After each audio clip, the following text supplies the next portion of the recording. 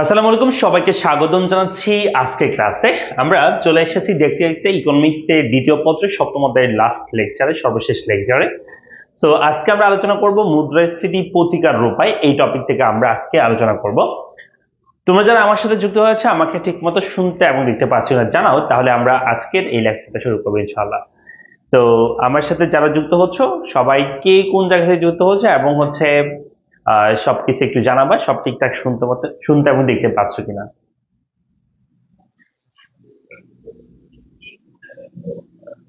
ওকে, আমার সাথে রয়েছে নিসা আছে, সালাম দিয়েছে, ওয়ালাইকুম সালাম। রাশেদ আছে, হ্যালো স্যার, হ্যালো।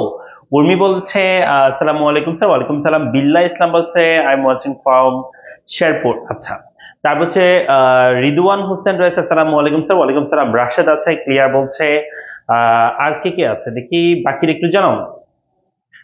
আচ্ছা, মিম বলছে আসসালামু আলাইকুম স্যার, ওয়ালাইকুম সালাম। সবাই যদি ঠিক মতো শুনতে এবং দেখতে পাও, তাহলে আজকে আমরা পড়বো মুদ্রাস্ফীতি প্রতিকার উপায়। এটা হচ্ছে লাস্ট টপিক এই চ্যাপ্টারের। তো এটা পড়লে আমরা মোটামুটি এই চ্যাপ্টারটা কমপ্লিট হয়ে যাবে।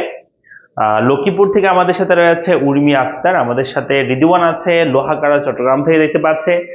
নাফিস আমার সাথে রয়েছে, নাফিস অপূর্ব বলছে আসসালামু আলাইকুম ভাইয়া, ওয়ালাইকুম সালাম। সবাই বাকি একটু দ্রুত একটু জয়েন করার জন্য বন্ধুরা একটু ক্লাসটা একটু শেয়ার করে দেন নিজের ওয়ালে। বন্ধু বান্ধব যারা আছে তারা যেন আমাদের সাথে যুক্ত হতে পারে। তো আরেকটা বিষয়, ঠিক আছে, সেটা হচ্ছে আমাদের যারা তোমাদের 26-এর যারা শিক্ষার্থী আছে, তোমাদের জন্য কিন্তু ইকোনমিক্সে তোমরা কোর্স চাচ্ছিল বেশ কিছুদিন ধরে, বেশ মেসেজ এবং তোমাদের রিকোয়েস্ট পাচ্ছি। তো তোমাদের জন্য কিন্তু ব্যাচ শুরু হয়ে গেছে, আমাদের ইকোনমিক্সের 0 to হিরো ব্যাচ 26-এর জন্য। সেই ব্যাচে ভর্তি চলছে, 10 তারিখ থেকে ক্লাস শুরু হবে, ঠিক আছে। তো তোমরা যারা ভর্তি হতে চাচ্ছ, প্রথম মাসের জন্য ডিসকাউন্ট আছে, সেই ব্যাচে তোমরা ভর্তি হয়ে যেতে পারো এখন। রাশেদ রয়েছে, মেনশন করেছে, ধন্যবাদ। আমাদের সাথে রয়েছে নৌশিন, সালাম দিয়েছে, ওয়ালাইকুম সালাম। আমাদের সাথে রয়েছে অমি, চট্টগ্রাম থেকে দিতে পারছে, ওকে, অল ক্লিয়ার বলছে, থ্যাংক ইউ। ইয়াসমিন আমাদের সাথে রয়েছে, ইয়াসমিন বলছে আসসালামু আলাইকুম, কেমন আছেন? আলহামদুলিল্লাহ ভালো আছি, তোমাদের সবার দোয়ায়। উর্মি আক্তার আমাদের সাথে রয়েছে, মেনশন করেছে, ধন্যবাদ ধন্যবাদ ধন্যবাদ। আমাদের সাথে রয়েছে মারুফ, পঞ্চগড় থেকে দিতে পারছে। আমাদের সাথে রয়েছে ইয়াসমিন বলছে কেরানীহাট সাতকানা থেকে দিতে পারছে, তাই নাকি? আচ্ছা, আমার বাড়ি তো কেরানীহাট। আচ্ছা, তারপর হচ্ছে মিম বলছে আমি সন্দীপ, চট্টগ্রাম থেকে আজকে ক্লাস করছি, ওকে। উর্মি বলছে, উর্মি মেনশন করেছে, কোহিনুর মেনশন করেছে পটিয়া থেকে বলছে, সরি মিহান বলছে আমাদেরকে, মিহান বলছে আসসালামু আলাইকুম স্যার, ওয়ালাইকুম সালাম। আমাদের সাথে রয়েছে সাইমা, সালাম দিয়েছে, ওয়ালাইকুম সালাম। মেহেরুন্নেসা তাবাসসুম বলছে চট্টগ্রাম থেকে দিতে পারছে সে। ঐশী আমাদের সাথে রয়েছে চট্টগ্রাম থেকে। আমাদের সাথে আরো আছে রাশেদ। নেক্সট চ্যাপ্টার কি তোমরা যেটা বলবো সেটাই পড়াবো, কোনো সমস্যা নাই। মিহান বলছে শেরপুর থেকে আজকে ক্লাস করছি। আব্দুস সুবহান আমাদেরকে জানিয়েছে ঠাকুরগাঁও থেকে সে দেখতে পাচ্ছে। আমাদের সাথে রয়েছে নৌশিন, হুমায়রা ফারুক জাকরাকে মেনশন করেছে, থ্যাংক ইউ। নেক্সট চ্যাপ্টার তোমরা যেটা বলবে সেটা পড়াবো, কোনো সমস্যা নাই। তোমরা বলো কোন চ্যাপ্টারে তোমরা ক্লাস চাও নেক্সটে, এটা পরে তোমরা কোন চ্যাপ্টারের উপর ক্লাস চাও তোমরাই বলো।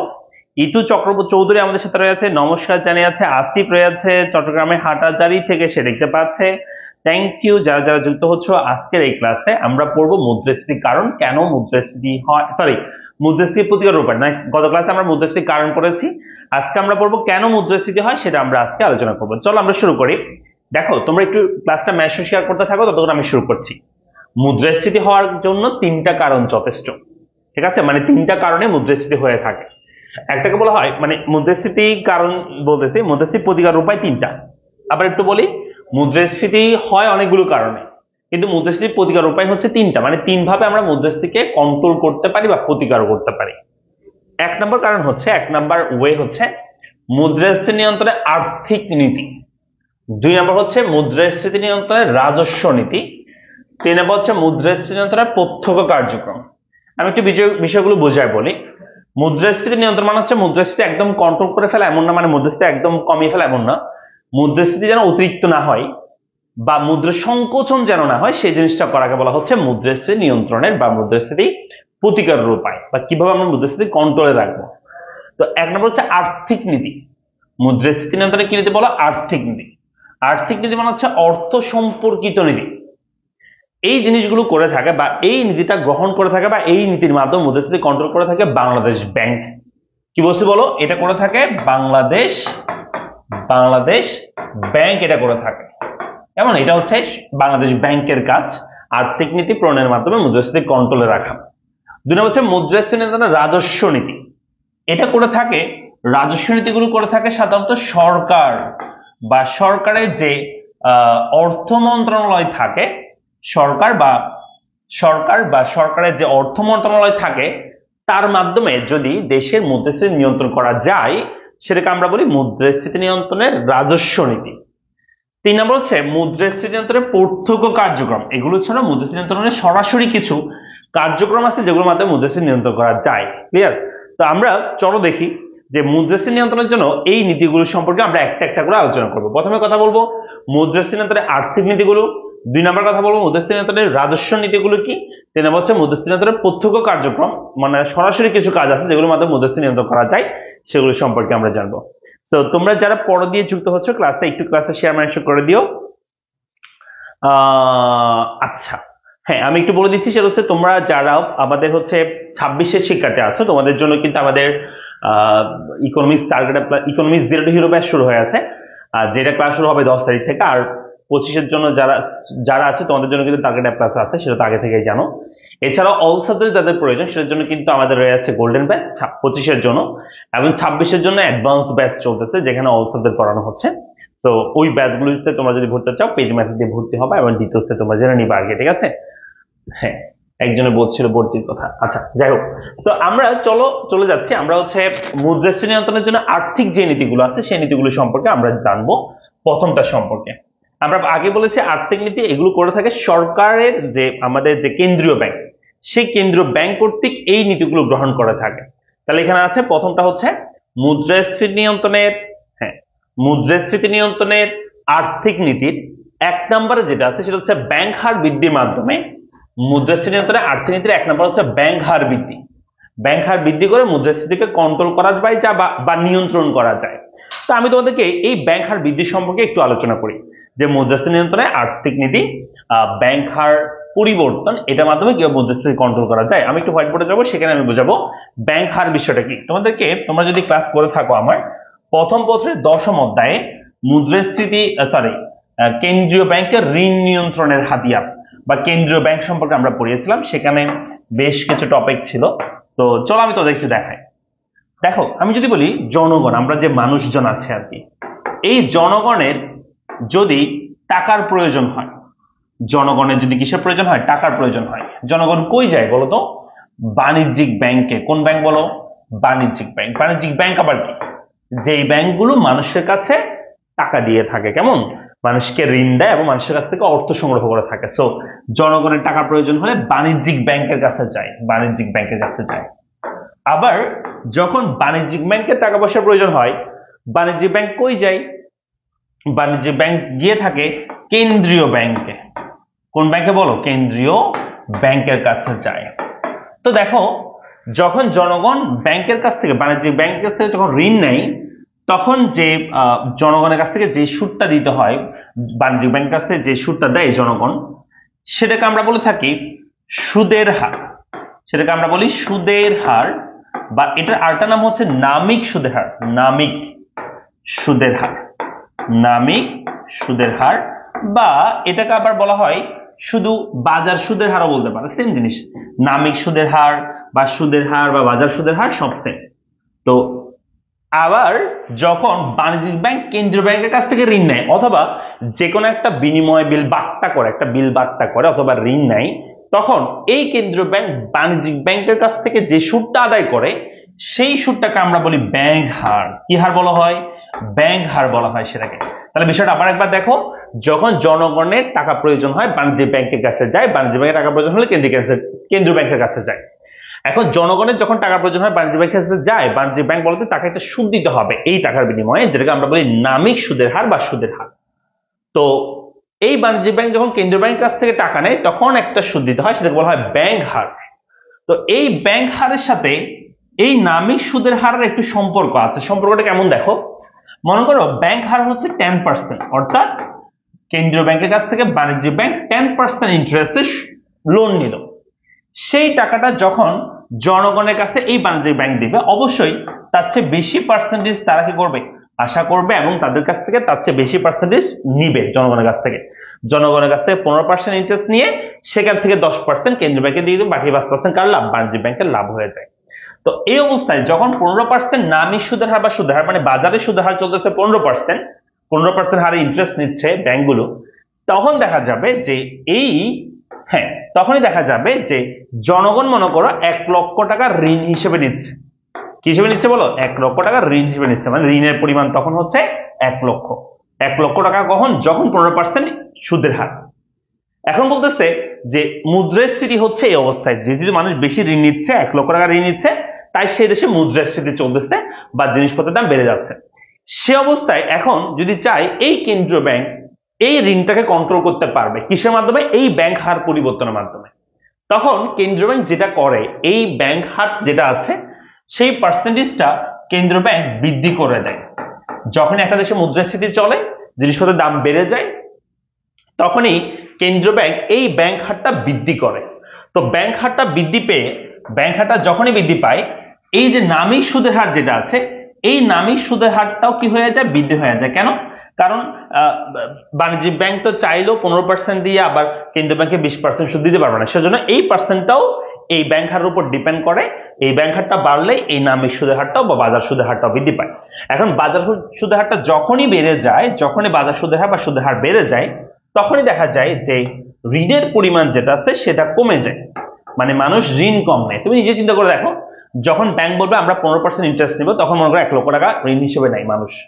যখনই ব্যাংক বলবে যে এখন থেকে আমরা 25% ইন্টারেস্ট নিব ঋণের বিপরীতে, তখন দেখা যাবে মানুষ কিন্তু কম ঋণ নিবে, আগের মতো আর ঋণ নিবে, যাদের বেশি প্রয়োজন হবে তারা কিন্তু ঋণ নিবে। তাহলে ঋণের পরিমাণ কিন্তু বা বাজারে অর্থের ফ্লো, ঋণ বাড়া মানে বাজারে অর্থের ফ্লো বাড়া, ঋণ কমা মানে বাজারে অর্থের ফ্লো কমে যাওয়া। তো বাজারে অর্থের ফ্লো বা বাজারে অর্থের পরিমাণ কমে যাবে কখন? যখন এই ব্যাংক হার বৃদ্ধি করা হয়। তো বাজারে অর্থের ফ্লো কমে গেলে, বাজারে যদি মানুষ ঋণ কম নেয়, তাহলে বাজারে টাকার পরিমাণ কমে যাবে, আর বাজারে টাকার পরিমাণ কমে গেলে সেক্ষেত্রে মানুষের চাহিদা কমে যাবে। তো চাহিদা কমে গেলে মুদ্রার সংকোচন হবে। তাহলে আমরা বলতে পারি ওই যে পয়েন্টটা কি বলেছি, যে ব্যাংক হার বৃদ্ধির মাধ্যমে মুদ্রাস্ফীতিকে কন্ট্রোল করা যায় বা মুদ্রাস্ফীতি প্রতিরোধ করা যায়। ক্লিয়ার? তা আমরা যে পয়েন্টটা পড়ছিলাম সেটা আবার একবার দেখাচ্ছি, দেখো সবাই। এই যে এই পয়েন্টটা আমরা বলছিলাম সেটা হচ্ছে ব্যাংক হার বৃদ্ধির মাধ্যমে আমরা মুদ্রাস্ফীতি নিয়ন্ত্রণ করতে পারি। এটা হচ্ছে একটা ব্যাংক হার পরিবর্তনের মাধ্যমে যে মুদ্রাস্ফীতি নিয়ন্ত্রণ, সেটাকে বলা হয় মুদ্রাস্ফীতি নিয়ন্ত্রণের একটা আর্থিক নীতি। এটা কেন্দ্রীয় ব্যাংক নেয় বিদায়। 2 নম্বর আসো খোলা বাজার নীতি। স্যার খোলা বাজার নীতি এটা আবার কি জিনিস? দেখো, আমি তোমাদেরকে আগের জায়গায় যাচ্ছি, সেখানে আমি তোমাদেরকে বোঝানোর চেষ্টা করি খোলা বাজার নীতিটা আসলে কি। খোলা বাজার নীতি মানে হচ্ছে এই যে কেন্দ্রীয় ব্যাংক, এই কেন্দ্রীয় ব্যাংক বাণিজ্যিক ব্যাংকগুলোর কাছে অথবা জনগণের কাছে কিছু বিনিময় বিল আছে, বিনিময় বিল বলতে পারে বা ঋণপত্র বলতে পারে, বিনিময় বিল না, ঋণপত্র, কিছু ঋণপত্র, এগুলোকে বলা হয় ঋণপত্র। এই ঋণপত্রগুলো কেন্দ্রীয় ব্যাংক জনগণের কাছে বা বাণিজ্যিক ব্যাংকের কাছে বিক্রয় করতে পারে। এখন বিক্রয় করলে মানুষ এটা কিনবে কেন? এই কাগজগুলো কেন কিনবে? ঋণপত্রগুলো কেন কিনবে? কেনার একটা কারণ, সেটা হচ্ছে মানুষ এগুলোতে বিনিয়োগ করে। বিনিয়োগ বলতে কি? মনে করো ঋণপত্রের অ্যাকচুয়াল মূল্য হচ্ছে 100 টাকা, মনে করো এটার ভ্যালু হচ্ছে 100 টাকা, বুক ভ্যালু বা প্রাইস ভ্যালু হচ্ছে 100 টাকা, যেখানে লিখিত মূল্য 100 টাকা। কিন্তু তোমাকে যখন বিক্রি করবে কেন্দ্রীয় ব্যাংক যখন সেটা তোমাকে বিক্রি করবে, তখন মনে করো বিক্রি করবে 90 টাকায়। তো তুমি কিনছো 90 টাকা, তুমি যখন বিক্রি করবে কেন্দ্রীয় ব্যাংকের কাছে, আবার কেন্দ্রীয় ব্যাংক এগুলো কিনেও নিবে একটা সময় পরে। যখন কেন্দ্রীয় ব্যাংক এটা কিনবে, তখন তোমাকে আবার 100 টাকা দিবে। তার মানে তুমি কিনছো 90 টাকা, বিক্রি করবে 100 টাকা, তাহলে এখানে একটা লাভ। সেজন্য মানুষ এগুলো ক্রয় করে 1 নম্বরে। 2 নম্বর হচ্ছে এই ঋণপত্রগুলো ক্রয় করার 2 নম্বর কারণ হচ্ছে এগুলো যতদিন তোমার কাছে থাকবে, তুমি একটা নির্দিষ্ট হারে সুদ বা নির্দিষ্ট হারে একটা ইন্টারেস্ট পাবা। সেজন্য মানুষ এই ঋণপত্রগুলো ক্রয় করে থাকে। তো দেখো, একটা দেশে যখন মুদ্রাস্ফীতি চলতেছে, মানে দেশে জিনিসপত্রের দাম অনেক বেশি বেড়ে গেছে, তখন যেটা করে এই কেন্দ্রীয় ব্যাংক এই ঋণপত্রগুলো বিক্রয় করে। কি করে বলো? বিক্রয় করে। তো যখনই কেন্দ্রীয় ব্যাংক এই ঋণপত্রগুলো বাজারে বিক্রি করে, মানে বাজারে খোলা বাজারে বিক্রি করে কেন্দ্রীয় ব্যাংক, বাণিজ্যিক ব্যাংক বা জনগণের কাছে, তখন এই ঋণপত্রগুলো মানুষের হাতে চলে আসে, মানে দলিলগুলো মানুষের হাতে আসে। কিন্তু এটার বিপরীতে কিন্তু কেন্দ্রীয় ব্যাংক কি নাই, ওই যে 90 টাকা করে নিবে, ওই যে টাকা যেগুলো আছে সেই টাকা পয়সা কিন্তু কোথায় চলে যায়? তখন আবার বাণিজ্যিক ব্যাংকের কাছে বা কেন্দ্রীয় ব্যাংক জনগণের কাছে ঋণপত্রগুলো আসে, কাগজগুলো চলে আসে, দলিলগুলো চলে আসে, কিন্তু টাকাটা কোথায় চলে যায়? কেন্দ্রীয় ব্যাংকের কাছে চলে যায়। যখনই বাজারে এই ঋণপত্রগুলো বিক্রি করা হয় তখন মানুষ এগুলো ক্রয় করে, ক্রয় করতে গেলেই দেখা যায় যে টাকা পয়সা সব কেন্দ্রীয় ব্যাংকের কাছে চলে যায় আর কাগজগুলো মানুষের হাতে চলে আসে। এখন কাগজের কোনো সমস্যা নাই, কাগজ হলে তার জিনিসের দাম বাড়তেছে না। টাকা থাকলে বাজারে তখনই জিনিসের দাম বাড়ে, ডিমান্ড বাড়ে মানুষের। তো যখনই কেন্দ্রীয় ব্যাংক খোলা বাজারে এরকম ঋণপত্র বিক্রি করে, টাকা যেহেতু কেন্দ্রীয় ব্যাংকের কাছে চলে যায়, তো বাজারে অর্থের ফ্লো বা বাজারে টাকা পয়সা কমে যায়, সংকট হয়, তখনই দেখা যাবে আস্তে আস্তে জিনিসপত্রের দাম কমতে শুরু করে। তাহলে খোলা বাজারে ঋণপত্র বিক্রয় মানে বুঝতে পেরেছি আমরা? সবাই একটু ক্লিয়ার কিনা বলো। তাহলে আমরা দুইটা টপিক বোঝাইছি, একটা হচ্ছে ব্যাংক হার বৃদ্ধির মাধ্যমে কিভাবে মুদ্রাস্ফীতি কন্ট্রোল করতেছে এবং খোলা বাজার নীতির মাধ্যমে কিভাবে মুদ্রাস্ফীতি কন্ট্রোল করতেছে। এই দুইটা বিষয় সব বুঝতে পেরে একটু জানাও। আমি একটু কমেন্ট বক্সে যদি বুঝে থাকো একটু কমেন্ট বক্সে ইয়েস লিখে জানাবা, কেমন? আর না বুঝলে বলো, আমি সেটা আবার বলে দিব। একটু বুঝে থাকলে আমাকে একটু ইয়েস লিখে জানাবা কমেন্ট বক্সে, আর না বুঝে থাকলে সেটা বলো। বুঝলে একটু ইয়েস লিখে জানাবা কমেন্ট বক্সে, আর না বুঝলে সেটা বলবা।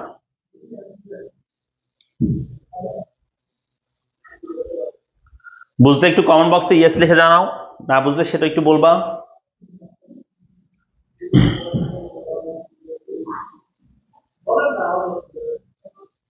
তাহলে আমরা দুইটা পড়েছি, একটা হচ্ছে ব্যাংক হার বৃদ্ধি, ব্যাংক হার পরিবর্তনের মাধ্যমে কিভাবে আমরা মুদ্রাস্ফীতি নিয়ন্ত্রণ করবো সেটা আমরা পড়েছি এক নাম্বার। দুই নাম্বার আমরা পড়েছি খোলা বাজার নীতির মাধ্যমে কিভাবে মুদ্রাস্ফীতি আমরা কন্ট্রোল করতে পারবো। ঋণপত্রটা কি একটু আবার বলবেন? আচ্ছা, আবার বলতেছি। ঋণপত্র মানে হচ্ছে একটা দলিল, একটা কাগজ, এটা একটা বিনিয়োগের হাতিয়ার বলা হয় এগুলোকে। এটা তুমি যদি ক্রয় করো, তুমি যদি কিনে নাও কেন্দ্রীয় ব্যাংকের কাছ থেকে, তুমি যদি কিনো তাহলে কিন্তু তোমার কাছে তুমি একটা বিনিয়োগ করছো মতো। কিভাবে? তুমি কম টাকা দিয়ে কিনবা, বেশি টাকা দিয়ে বিক্রি করতে পারবা, এটা একটা লাভ। আরেকটা লাভ হচ্ছে তুমি এটা যতদিন কাছে তোমার কাছে রাখবা, তোমার হাতে রাখবা, ততদিন তুমি একটা ইন্টারেস্ট পাবা বা একটা সুদ পাবা। সেজন্য মানুষ এগুলো কিনে, এগুলোকে ঋণপত্র বলে।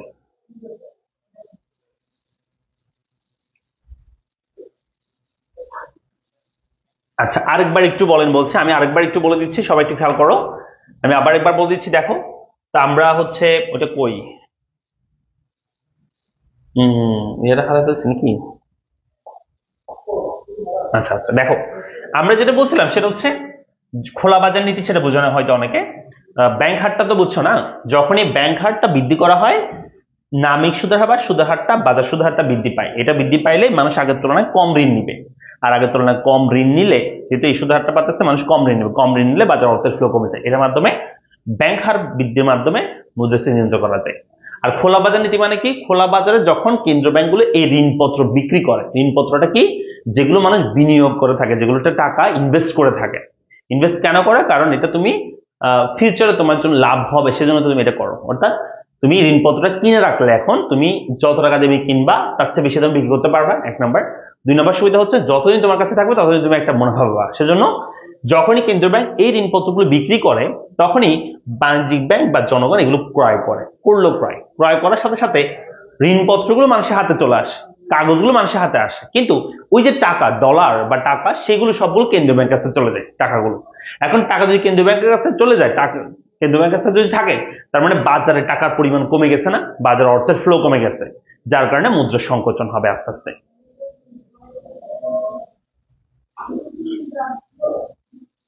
ভাইয়া, যুক্তিবিদ্যায় ক্লাস 8টায় 16 হওয়ার কথা ছিল, কিন্তু এখনো ক্লাস শুরু হয়নি। যুক্তিবিদ্যা ক্লাস বলতে বুঝি নাই। যুক্তিবিদ্যা তোমাদের ক্লাস তো হয়ে আছে, 7টা থেকে ক্লাস হয়েছে যুক্তিবিদ্যা, 7টায় ছিল যুক্তিবিদ্যা ক্লাস, 7টায় হয়ে আছে যুক্তিবিদ্যা ক্লাস। আচ্ছা, তো আমরা এটা বুঝতে পেরেছি আশা করি। চলে আসি আমরা এরপর হচ্ছে আমরা বাকিগুলো একটু দেখি, যে মুদ্রাস্ফীতি নিয়ন্ত্রণে বাড়তিগুলো দেখি। ঋণের রেশনিং পদ্ধতি। ঋণের রেশনিং পদ্ধতি মানে হচ্ছে ঋণটাকে একটা ক্ষেত্র বিশেষে বা কিছু কিছু ক্ষেত্রে রেশনিং করা। রেশনিং মানে আমি তোমাদেরকে বোঝাই, যেমন আমি বললাম যে মনে করো যে শুধু কৃষি ক্ষেত্রে ঋণটা দাও, অন্য কোনো ক্ষেত্রে ঋণ দিও না, এটা হচ্ছে ঋণের রেশনিং। অর্থাৎ ঋণটা শুধু কৃষি ক্ষেত্রে দেওয়া হবে, কৃষকদেরকে দেওয়া হবে বা এই ক্ষেত্রে দেওয়া হবে। অথবা শুধু বললাম যে তোমার হচ্ছে যারা শিল্প ক্ষেত্রে শুধু ঋণ দাও, তাহলে শুধু শিল্প ক্ষেত্রে ঋণ দেওয়া হবে, অন্য ক্ষেত্রে দেওয়া হবে না। এটা বলা হয় ঋণের রেশনিং। অর্থাৎ ঋণটাকে একটা ক্ষেত্র বিশেষে পরিচালনা করা, যেখানে প্রয়োজন সেখানে পরিচালনা করা, সেটাকে আমরা বলি সরি, সেটাকে আমরা বলি ঋণের রেশনিং পদ্ধতি। ওকে, এরপর দেখো 4 নাম্বারটা, বন্ধক ঋণের নগদাংশ পরিবর্তন। এটা একটু বোঝায় বলি, দাঁড়াও।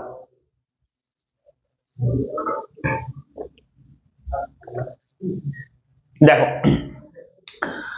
বন্ধকির নগদাংশ পরিবর্তন মানে কি? মানে হচ্ছে, আমি যদি তোমাদেরকে বোঝানোর চেষ্টা করি, হোয়াইট বোর্ডে যাই সেখানে বোঝাই।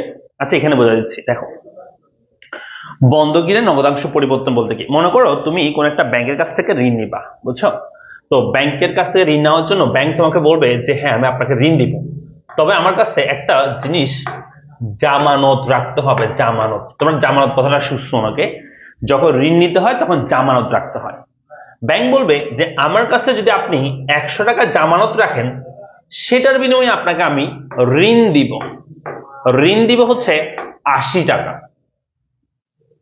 তাহলে কি বলছে বলো, আমি যদি আমার কাছে আপনি একটা কি করেন, আমার কাছে একটা যদি আপনি 100 টাকা দামের একটা সম্পদ রাখেন, তাহলে আপনাকে আমি 80 টাকা ঋণ দিব। তাহলে এখানে নগদাংশ কয় পার্সেন্ট রেখে দিচ্ছে? 20% নগদাংশ ব্যাংক রেখে দিচ্ছে।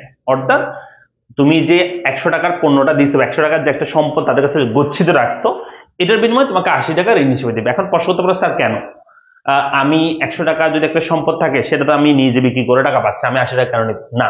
বিক্রি নেই, এটা জাস্ট জামানত রাখা। যেমন তোমার একটা জায়গা আছে, ব্যাংক বলবে ওই জায়গাটার মূল দলিলটা আমাদের কাছে দিতে হবে আপনি ঋণটা নেওয়ার জন্য। আপনি ঋণটা যখনই পরিশোধ করে দিবেন আপনাকে আমি কাগজটা ফেরত দিব। এটা হচ্ছে বন্ধক রাখা বা বলতে পারো জামানত হিসেবে রেখে দেওয়া। তো 100 টাকা দামের কোন একটা সম্পদ রাখলে সেটার বিনিময়ে তুমি 80 টাকা ঋণ হিসেবে পাবা। তাহলে এখানে নগদাংশ হচ্ছে 20% সরকার রেখে দিচ্ছে। এখন সরকার যদি বলে যে না, এখন থেকে 100 টাকা আপনি যদি সম্পদ হিসেবে বা একটা জামানত হিসেবে রাখেন, তার বিপরীতে 80 টাকা নয়, আপনি তার বিপরীতে ঋণ পাবেন 70 টাকা। তার মানে এখানে নগদাংশ কয় পার্সেন্ট রাখতেছে? 30% নগদাংশ রাখতেছে। অর্থাৎ নগদাংশ যখন বৃদ্ধি করা হয় তখন ঋণের পরিমাণটা কমে যায়, তোমার ঋণ দান ক্ষমতা বা মানুষ ঋণ কম পায়, জামানতের বিপরীতে ঋণ কম পাবে যদি নগদাংশটা বৃদ্ধি করা হয়। তাহলে নগদাংশ যখনই বৃদ্ধি করা হচ্ছে ঋণ আগের তুলনায় তুমি কম পাবা। তো ঋণ কম পাইলে বাজার অর্থের ফ্লো বাড়বে না কমবে? বাজার অর্থের ফ্লো কমে যাবে, যার কারণে সেখানে কি দেখা দিবে? মুদ্রাস্ফীতি দেখা দিবে। তাহলে আমরা বলতে পারি যে বন্ধকি নগদাংশ পরিবর্তন মানে হচ্ছে বন্ধকি যে ঋণগুলো নেওয়া হয় সেগুলোর বিপরীতে তুমি কত টাকা নগদে পাবা বা ঋণ হিসেবে কত টাকা পাবা। তো এটার নগদাংশ যখনই বাড়া হয় তখন ঋণ ক্ষমতা বা ঋণ দান ক্ষমতা বা ঋণের পরিমাণটা কমে যায়। ঋণের পরিমাণ কমে গেলে তুমি আগের তুলনায় কম ঋণ পাবা, তো বাজার অর্থের ফ্লো কমে যাবে। এরপরে চলে আসে আমরা 5 নাম্বারটা, বলছে ঋণ নিয়ন্ত্রণ। দেখো, এগুলো ছাড়াও ঋণটাকে যদি নিয়ন্ত্রণ করা যায়, বিভিন্ন ভোগ্য ঋণ থাকে বা অন্যান্য ধরনের ঋণ থাকে, সেই ঋণগুলোকে যদি নিয়ন্ত্রণে রাখা যায়, ঋণটা যদি কম দেওয়া যায় মানুষকে, তখন কিন্তু দেশে মুদ্রা সংকোচন দেখা দিবে, ঋণ কম হইলে আর কি। ঠিক আছে, এরপর চলে আসছে 6 নাম্বার, নৈতিক প্রভাব বা অনুরোধ।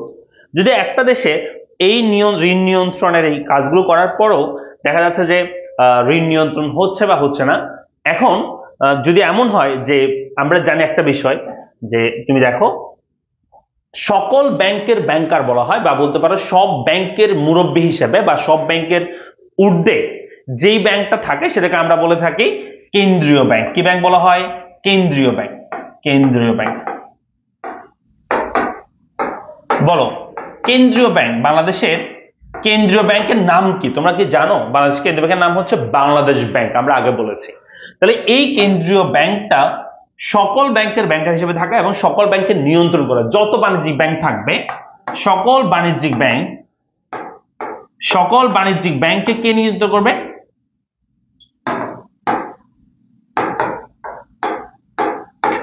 সকল বাণিজ্যিক ব্যাংককে কে নিয়ন্ত্রণ করবে? কেন্দ্রীয় ব্যাংকটা নিয়ন্ত্রণ করে থাকে, তাই তো? তো এখন যদি এমন হয় যে এই বাণিজ্যিক ব্যাংকগুলোকে একদিন ডাকলো কেন্দ্রীয় ব্যাংক, ডেকে এনে বললো যে ভাইয়ারা দেখেন, মানে একটু বসাইছে একটা রুমে, বসানোর পরে চা পানি খাওয়াইছে, চা বিস্কুট খাওয়াইছে, খাওয়ানোর পর বলতেছে দেখেন ভাই, দেশের অবস্থা খারাপ। কে বলতেছে? কেন্দ্রীয় ব্যাংক। কাকে? বাণিজ্যিক ব্যাংকে।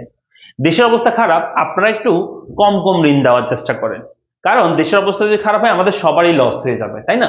তো আপনারা একটু দেখেন, বিষয়টা বিবেচনা করে দেখেন। এটাকে বলা হয় নৈতিক প্রভাব বা অনুরোধ। অর্থাৎ কেন্দ্রীয় ব্যাংক বাণিজ্যিক ব্যাংকগুলোকে অনুরোধ করতেছে যে দেখেন, আপনারা একটু দেখেন বিষয়টা, যদি হয় যে তোমার মানে আপনারা যতটুকু পারেন ঋণটা একটু কম দেওয়ার চেষ্টা করেন, নাহলে দেশের অর্থনৈতিক অবস্থা একদম খারাপ হয়ে যাচ্ছে, দেশের মুদ্রাস্ফীতি বেশি হচ্ছে। এটাকে বলা হয় নৈতিক প্রভাব বা অনুরোধ করতেছে। কাকে বলো? বাণিজ্যিক ব্যাংকগুলোকে অনুরোধ করতেছে কেন্দ্রীয় ব্যাংক। আচ্ছা, গেল এটা। এরপরে যেটা, সেটা হচ্ছে লাস্ট, সেটা হচ্ছে যদি এটা কাজ না হয়, নৈতিক প্রভাব বা অনুরোধ করছে, যেহেতু কেন্দ্রীয় ব্যাংকের আন্ডারে সবাই থাকে, অনুরোধ করার পরও মনে করো কেউ কাজ শোনা নাই, কেউ কথা শোনা নাই, মানে ঘাটতারামি করছে, তখন তাদের জন্য দেওয়া হবে প্রত্যক্ষ আদেশ।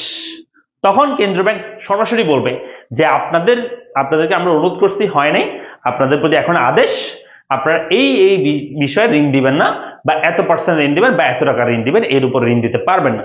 এটাকে বলা হয় প্রত্যক্ষ আদেশ, এটা সরাসরি আদেশ দিচ্ছে। ক্লিয়ার? তো এটা হচ্ছে মানে মুদ্রাস্ফীতি নিয়ন্ত্রণের জন্য কেন্দ্রীয় ব্যাংকের লাস্ট স্টেপ আর কি। ওকে, তো আমরা তাহলে এখানে কি বললাম যে মুদ্রাস্ফীতি নিয়ন্ত্রণের জন্য তিনটা নীতি আছে, তিনটার মাধ্যমে আমরা মুদ্রাস্ফীতি কন্ট্রোল করতে পারি। এক, মুদ্রাস্ফীতি নিয়ন্ত্রণের আর্থিক নীতি মানে অর্থ সম্পর্কিত নীতি। দুই, মুদ্রাস্ফীতি নিয়ন্ত্রণের রাজস্ব নীতি। আমরা আর্থিক নীতিগুলো পড়লাম, এখন আমরা রাজস্ব নীতিগুলো পড়বো, যেগুলো সরকারের অর্থ মন্ত্রণালয় কর্তৃক বা বলতে পারে সরাসরি সরকার যেগুলোকে হস্তক্ষেপ করতে পারে সেগুলোকে আমরা বলি মুদ্রাস্ফীতি নিয়ন্ত্রণের রাজস্ব নীতি। তো দেখো মুদ্রাস্ফীতি রাজস্ব নীতিগুলো কি কি আছে। প্রথমে আছে 1 নম্বরে যে মুদ্রাস্ফীতি আর্থিক নীতির মধ্যে 1 নম্বর আছে সরকারি ব্যয় হ্রাস। একটা বিষয় মাথায় রাখবা, আমি যদি মনে করি যে আমরা যদি মনে করি এটা যে সরকার যদি বেশি বেশি খরচ করে, মানে সরকারের বাজেটের পরিমাণ যদি বড় হয়ে যায়, মাথা শোনো, ভালো করে শোনো সবাই, সরকার মনে করে এই বছর বাজেট করলে 100 টাকা খরচ করবে, পরের বছর মনে করো বাজেট করলে 200 টাকা খরচ করবে। মাথায় রাখবা, যখনই বলবে যে বাজেট বড় হয়েছে, বাজেট বেশি হয়েছে, তার মানে মনে রাখবা মুদ্রাস্ফীতি হবে। কারণ এই যে সরকার বেশি ব্যয় করতেছে, আগের তুলনায় বেশি ব্যয় করতেছে, তার মানে বেশি পরিমাণ টাকা মানুষের হাতে যাবে। আগে 100 টাকা মানুষের হাতে যাইতো, এখন 200 টাকা মানুষের হাতে যাবে। আর যখনই 200 টাকা মানুষের হাতে যাবে, মানুষের ডিমান্ড বাড়বে, চাহিদা বাড়বে, তো যার কারণে জিনিসপত্রের দাম বৃদ্ধি পাবে। তো সরকার যদি ব্যয় বেশি করে, সরকার যদি উন্নয়ন বেশি করে, সরকার যদি ব্যয় বেশি করে, তাহলে কিন্তু মুদ্রাস্ফীতি হবে। বুঝছো? সেটা বলা হচ্ছে যে সরকারি ব্যয় যদি হ্রাস করা হয়, সরকারি ব্যয় যদি কোনোভাবে কমানো যায়, তাহলে মুদ্রা সংকোচন করানো সম্ভব, মুদ্রাস্ফীতি হবে না আর কি, মুদ্রা সংকোচন করানো যাবে। তো সরকারি ব্যয় হ্রাস করতে হবে, সরকারি ব্যয় বৃদ্ধি পেলে মুদ্রাস্ফীতি হয়ে যাবে। বুঝছো? তারপর হচ্ছে অতিরিক্ত কর ধার্য। মাথায় রাখবা, সরকার যদি বেশি বেশি কর ধার্য করে, তাহলে মুদ্রাস্ফীতি বেশি হবে। যেমন আমি তোমাদেরকে বোঝাই, মনে করো যে কোনো একটা দ্রব্য, যেই দ্রব্যের দাম হচ্ছে 10 টাকা, সরকার বলে এটার উপর ভ্যাট দিতে হবে। ভ্যাট মানে কর আর কি, মনে করো একটা পরোক্ষ কর, মনে করো 10 টাকা বলে, যে সরকার বলে যে এটার উপর কর দিতে হবে 5 টাকা, তাহলে এই দ্রব্যের দাম হয়েছে 15 টাকা। এখন পরে দিয়ে সরকার বললো যে না, এখন থেকে 10 টাকা না, 10 টাকার উপর এখন 5 টাকা ভ্যাট না, এখন ভ্যাট দিতে হবে তোমার, এখন ভ্যাট দিতে হবে মনে করো 10 টাকা ভ্যাট দিতে হবে। তাহলে সেই দ্রব্যের মূল্য কিন্তু বেড়ে যায়, যদি ভ্যাটের পরিমাণটা বেড়ে যায়, সেই দ্রব্যের মূল্য 15 থেকে এখন কত হয়ে গেছে, 20 হয়ে গেছে। তাহলে দ্রব্যের জিনিসের মূল্য আগের জায়গায় আছে, কিন্তু ভ্যাট বৃদ্ধির কারণে অ্যাকচুয়াল মূল্যটা কি হয়ে যাচ্ছে, বেড়ে যাচ্ছে। তাহলে ভ্যাট যদি কমানো হয়, অ্যাকচুয়াল মূল্যটা আবার কি হয়ে যাবে, কমে যাবে। তো মূল্য কমানোটাই আমাদের মূল ফ্যাক্ট, মূল বিষয়।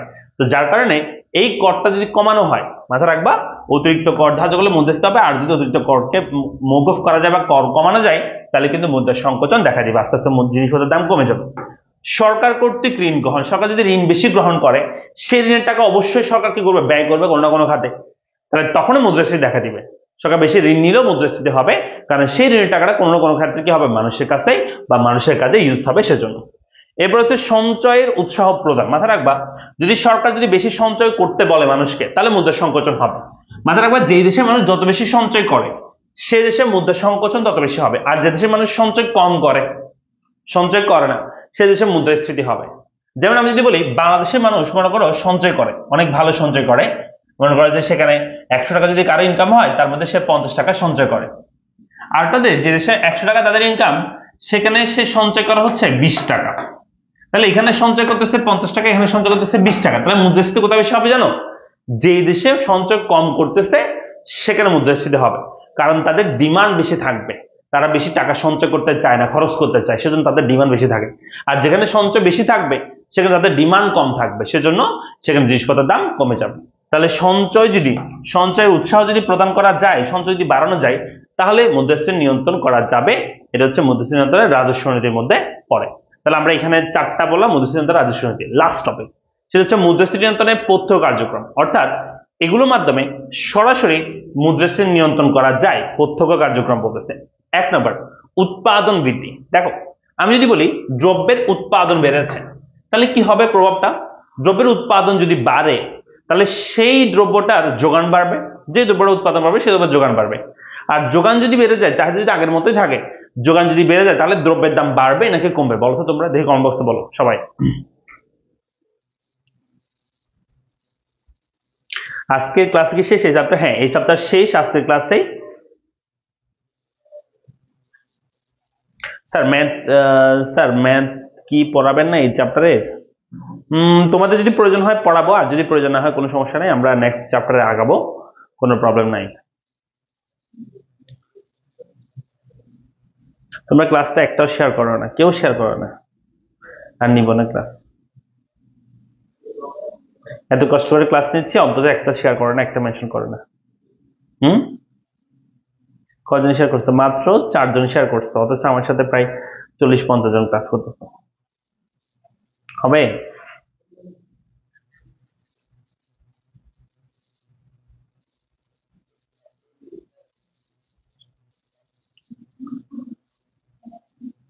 আমি কোশ্চেন আবার বলতেছি, কোশ্চেন হচ্ছে উৎপাদন যদি বৃদ্ধি পায়, ঠিক আছে, উৎপাদন যদি বৃদ্ধি পায় তাহলে সেক্ষেত্রে ওই দ্রব্যের যোগান কি হবে? হ্রাস পাবে, তাই না? যোগান কি পাবে? হ্রাস পাবে। কেন? কারণ হচ্ছে উৎপাদন বৃদ্ধি হলে ভুল বলছি, উৎপাদন বৃদ্ধি হলে ওই দ্রব্যের যোগান বৃদ্ধি পাবে, আর যোগান বৃদ্ধি পেলে দাম বৃদ্ধি পাবে নাকি হ্রাস পাবে, সেটা হচ্ছে প্রশ্ন ছিল। যোগান যদি বৃদ্ধি পায়, চাহিদা যদি আগের জায়গায় থাকে, তাহলে সেক্ষেত্রে ওই দ্রব্যের দাম বাড়বে না কমবে?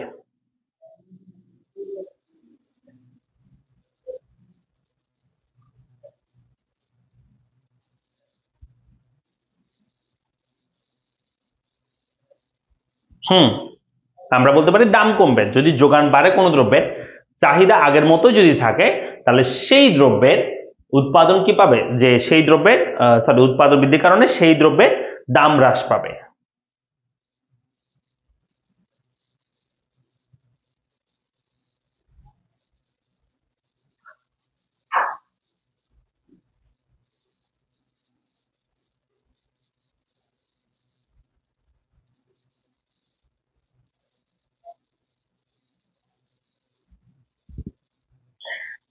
দাম কমবে বলতেছে, হ্যাঁ দাম হ্রাস পাবে, গুড, ভেরি গুড। দেখো এরপর বলছে 2 নম্বরটা, তাহলে উৎপাদন বৃদ্ধি হলে জিনিসের যোগান বাড়বে, তো দাম কমবে। 2 নম্বর বলছে দাম নিয়ন্ত্রণ ও রেশনিং। ওই যে দাম নিয়ন্ত্রণ মানে হচ্ছে দামটাকে নিয়ন্ত্রণ করা, মানে দামটা যেন অতিরিক্ত হয়ে না যায় জিনিসপত্র, সেটাকে কন্ট্রোল রাখা সরকারের পদক্ষেপ, বা সরকারকে এখানে এটা মাথায় নিতে হবে আর কি। আর রেশনিং মানে কি? রেশনিং মানে হচ্ছে ক্ষেত্র বিশেষে যেই দ্রব্যগুলো বেশি নিত্য প্রয়োজনীয় সেগুলোকে যেন দাম কন্ট্রোলে রাখা যায়, সেটাকে ব্যবস্থা করা। রেশনিং মানে আগে বলছিলাম ক্ষেত্র বিশেষে বা প্রয়োজন বাইরে যে জিনিসটা করা দরকার, বা কোন একটা জিনিসকে আলাদা সুযোগ সুবিধা দেওয়া, এটাকে বলা হয় রেশনিং। তাহলে দামের রেশনিং বলতে বোঝাচ্ছে যেই দ্রব্যগুলো প্রয়োজনীয় সেগুলোর দাম কম রাখা, যেগুলো লাক্সারিয়াস পণ্য সেগুলোর দাম বাড়িয়ে রাখা, এটার মাধ্যমে কন্ট্রোল করা, এটাকে বলা হয় রেশনিং পদ্ধতি। এবার হচ্ছে মজুরি নিয়ন্ত্রণ, দেশে যেন জিনিসপত্র মানে বেতন যেন না বাড়ে বা মজুরি যেন না বাড়ে সেদিকে মাথা রাখা। মানুষের যদি মজুরি বাড়ে, বেতন বাড়ে, তাহলে মুদ্রাস্ফীতি হয়। আমরা আগে কত ক্লাসে পড়েছিলাম, বেতন বৃদ্ধি পেলে মুদ্রাস্ফীতি হয়। এবার হচ্ছে পরিবহন এবং যোগাযোগ ব্যবস্থার উন্নয়ন। একটা দেশে যদি পরিবহন বা যোগাযোগ ব্যবস্থা উন্নয়ন করা যায়, তাহলে কিন্তু সেই দেশে কি হবে? মুদ্রাস্ফীতি রোধ হবে বা মুদ্রাস্ফীতি কম হবে। কেন? তোমাদেরকে আমি বলছি, পরিবহন বা যোগাযোগ ব্যবস্থা যদি উন্নয়ন হয়, মনে করে আগে তোমার কোন একটা জিনিসের জন্য পরিবহন বাবদ খরচ হইতে 100 টাকা, এখন পরিবহন উন্নয়নের জন্য বা বলতে পারো যে রাস্তাঘাট সবকিছু ঠিকঠাক করছে, সেই সব বিষয়ের জন্য এখন সেই যে 100 টাকার জায়গায় খরচের জায়গায় এখন খরচ হয় 50 টাকা। তাহলে এই যে খরচ কম হচ্ছে উন্নয়নের জন্য, বা বলতে পারো যে পরিবহন বা যোগাযোগ ব্যবস্থার উন্নয়নের জন্য যে খরচ কম হচ্ছে, এটার ফলে ওই দ্রব্যের প্রাইসটাও হ্রাস পাবে না? হ্রাস পাবে, কারণ খরচ কম। খরচ কমে গেলে দ্রব্যের দামও কমে যাবে, উৎপাদন খরচ কমে গেছে বিধায়। কেমন? চলো সেই 5 নম্বরটা, মুদ্রা বাতিল। এটা হচ্ছে লাস্ট স্টেপ। একটা দেশে যদি কোনোভাবে মুদ্রাস্ফীতি কন্ট্রোল করা না যায়, তখন সেই দেশের সরকার বলবে যে আগামীকালকে থেকে 500 টাকার যত নোট আসে ওই টাকার নোটের কোনো মূল্য থাকবে না। তার মানে সব নোটের মূল্য কি হয়ে যাবে? 0 হয়ে যাবে 500 টাকার নোটের। এটাকে বলা হয় মুদ্রা বাতিল। তো এটাকে আমরা বলছি যে মুদ্রা বাতিলের মাধ্যমে মুদ্রাস্ফীতি নিয়ন্ত্রণ করা যায়। তখন দেখা যাবে 500 টাকার সব নোট যখন বাতিল হয়ে যাবে, অনেক টাকা কমে যাবে বাজারে, অনেক টাকার পরিমাণটা হ্রাস পাবে, যার কারণে মুদ্রার সংকোচন আস্তে দেখা দিবে। এবার হচ্ছে রাজনৈতিক স্থিতিশীলতা। এটা খুবই গুরুত্বপূর্ণ। রাজনীতি যদি অস্থিতিশীল থাকে সেই দেশে মুদ্রাস্ফীতি হবে, আর রাজনীতি যখনই অস্থিতিশীল হবে, রাজনীতি ভালো থাকবে না অবস্থা, তখন জিনিসপত্রের দাম বৃদ্ধি পাবে। স্যার আপনাদের কি কোনো ওয়েবসাইট আছে? ওয়েবসাইট বানান ঠিক করো। ওয়েবসাইট নাই ভাইয়া, ঠিক আছে। ফেরদৌস মিম বলছে শেয়ার ডান, থ্যাংক ইউ, অনেক অনেক ধন্যবাদ যারা যারা শেয়ার করছো। তো এই আর কি, তাহলে এই চ্যাপ্টারটা আমাদের টপিক মোটামুটি শেষ। আমি এটা আবার একবার কভার করছি, আমরা কি বলছি আমি আবার একবার বলে দিই। দেখো এই চ্যাপ্টারে আমরা হচ্ছে এই যে আজকের ক্লাসে আমরা পড়েছি মুদ্রাস্ফীতি নিয়ন্ত্রণের উপায়, বা প্রতিকারের উপায়। প্রতিকারের জন্য তিনটা উপায় আছে। এক নম্বর হচ্ছে মুদ্রাস্ফীতি আর্থিক নীতি, মানে যেটা কেন্দ্রীয় ব্যাংক করে থাকে। দুই নম্বর হচ্ছে মুদ্রাস্ফীতি রাজস্ব নীতি। তিন নম্বর হচ্ছে মুদ্রাস্ফীতি পথ্য কার্যক্রম। তো এগুলো একটু ভালো করে দেখবা তোমরা, ঠিক আছে? তো এগুলো একটু ভালো করে দেখবা। এইটা পরীক্ষা আসবে, মুদ্রাস্ফীতি প্রতিকারের উপায় পরীক্ষা সবসময় আসে, ম্যাথ থাকুক বা থিওরি থাকুক, বেশিরভাগ সময় পরীক্ষায় চলে আসে। এগুলো একটু ভালো করে দেখবা আর কি। তা আমি পড়াচ্ছিলাম ইকোনমিক্স বই থেকে, এই ইকোনমিক্স বই, এই বই থেকে আমি পড়াচ্ছি। তো তোমরা যারা বইটা সংগ্রহ করতে যাও আমাদের পেজে মেসেজ দিয়ে বইটা সংগ্রহ করতে পারবে, এবং হুবহু যা আছে তা এখান থেকে আমি পড়াচ্ছিলাম আর কি, ঠিক আছে, বইটার মধ্যে। তো এই বইয়ের মধ্যে তোমার টপিকের পাশাপাশি জ্ঞান মূলদাপন আছে, তারপর এমসিকিউ আছে, এরপরে আছে তোমার সৃজনশীলের উত্তর সহ এখানে দেওয়া আছে, এই যেখানে পড়া আছে সৃজনশীলের উত্তর সহ এখানে দেওয়া আছে। ওকে, তো আজকে হচ্ছে আমরা ম্যাথ, স্যার ম্যাথের চ্যাপ্টার গুলো একটু পড়াবেন প্লিজ। হ্যাঁ, ম্যাথের চ্যাপ্টারের মধ্যে আমরা এই সপ্তম অধ্যায় শেষ করলাম আর কি আজকে, কেমন? এবং হচ্ছে এই ক্লাসগুলো ইউটিউবে দেওয়া আছে, পড়ালেখা পেজও দেওয়া আছে, এখান থেকে তোমরা দেখতে পারবা। আর হচ্ছে এরপরে তোমরা কোন অধ্যায় করতে চাও বলো? তোমরা এরপরে কোন অধ্যায় করতে চাও সেটা পড়াবো, কোনো সমস্যা নাই।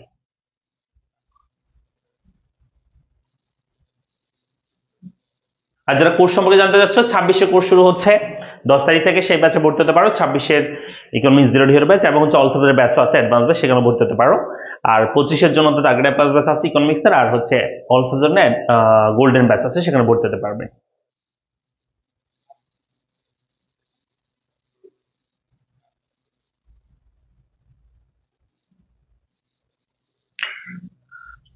আচ্ছা, আমি একটা পোস্ট করব, তোমরা সেখানে জানাবা, ঠিক আছে, তোমাদের কোন চ্যাপ্টার প্রয়োজন। সেকেন্ড পেপারের ক্ষেত্রে আমরা অলরেডি সপ্তম অধ্যায় পড়ে ফেলেছি। তো তোমাদের একটু উৎসাহ দরকার, তোমাদের একটু কি দরকার, যে রেসপন্সের দরকার আছে, কেমন? তোমরা তো একদম মানে কোনো মানে ইয়া নাই, নিরামিষ একদম, ঠিক আছে? কোনো মানে একটা বই শেয়ার করতে বললে একটা বার শেয়ার করে না, কমেন্ট করে না, ঠিক আছে? পোলাপান একদম কম থাকে, তো ক্লাস করাইতে ইচ্ছে করে না। ইচ্ছে করবে ক্লাস করাইতে? একটু অ্যাক্টিভ হইতে হবে, একটু শেয়ার মেনশন করতে হবে, তখনই ভালো লাগবে আর কি। প্রথম পথে 9 অধ্যায় বলছে। আচ্ছা, যাই হোক, তো আমরা হচ্ছে এই চ্যাপ্টারের উপর একটা সিকিউ ক্লাস নিব তোমাদের, মানে সিকিউর উত্তরের ক্লাস নিব সপ্তম অধ্যায়ে। একটু বলো তো, সপ্তম অধ্যায়ে সিকিউর উত্তর মানে সলভ ক্লাস চাও নেক্সট শনিবারে, ফ্রাইডে, স্যাটারডেতে?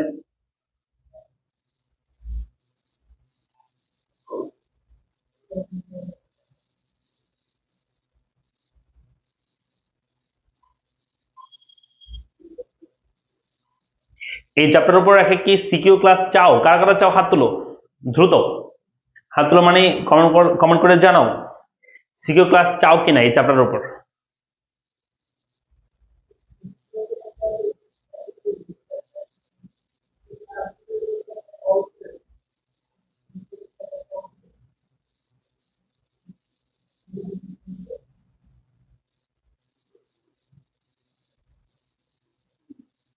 ওকে, সিকিউ ক্লাস চাই, তাহলে ঠিক আছে, আমি একটা পোস্ট করতেছি। তোমরা পোস্ট বলতে আমি হচ্ছে শনিবারে ক্লাসটা নিব, ঠিক আছে? তো সেই জন্য একটা ভিডিও বানাই দিব সিকিউ ক্লাসের জন্য।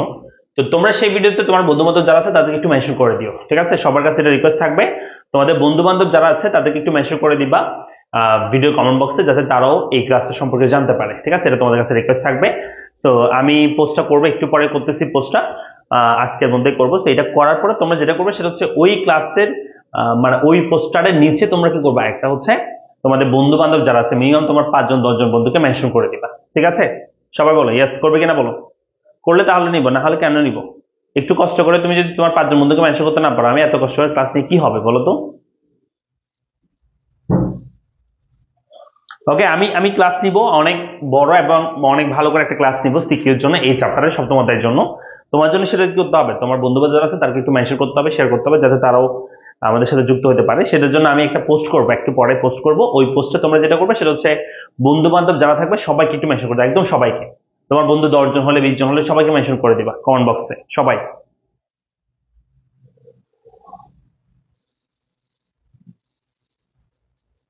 ঠিক আছে, করবা তো? মিম বলতেছে আমার কোনো বন্ধু বন্ধু না থাকলে বন্ধু বানাও, কেন বন্ধু থাকবে না? তোমার লাইফে তোমার কোনো ক্লাসমেট নাই, তোমার ক্লাসমেট তোমার বন্ধু বান্ধব কেউ নাই, এটা কোনো কথা বললা? ঠিক আছে, তাহলে সবাই শেয়ার মেনশন করে দিবা, ওই পোস্টটা সবাই একটু শেয়ার করে দিবা, নিজের ওয়ালে পারলে একটা শেয়ার করে দিও। আর হচ্ছে অবশ্যই কি করবা, মেনশন করে দিবা এবং শেয়ার করে দিবা, ঠিক আছে? তো থ্যাংক ইউ সবাইকে, দেখা হচ্ছে পরবর্তী ক্লাসে, অর্থাৎ শনিবার আমরা এসসিকিউর উপর ক্লাস নেব, এই সপ্তম অধ্যায়ের উপর। ওকে, থ্যাংক ইউ সবাইকে, আসসালামু আলাইকুম।